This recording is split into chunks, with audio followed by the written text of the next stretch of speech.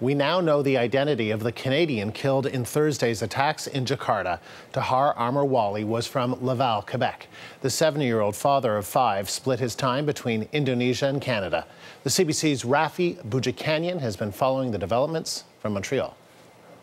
Tahar Amer-Ouali was born in Algeria, escaped to Canada with his wife in the 80s. He was fleeing the rise of Islamic fundamentalism in Algeria. All 5 of his children are born here, and he was a known figure in the small world of audio prosthetic specialists in Quebec. His family told Radio-Canada he'd founded 3 clinics in the Montreal area, and he did like to split his time between Montreal and Indonesia, often traveled there for work. His family described him as somebody who loved life, who loved adventure, was really into rock climbing, and had actually climbed Mount Kilimanjaro.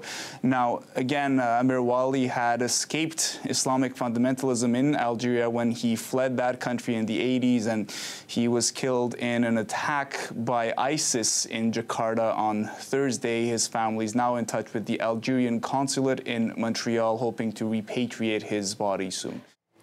The CBC's Rafi Boudjikanian in Montreal.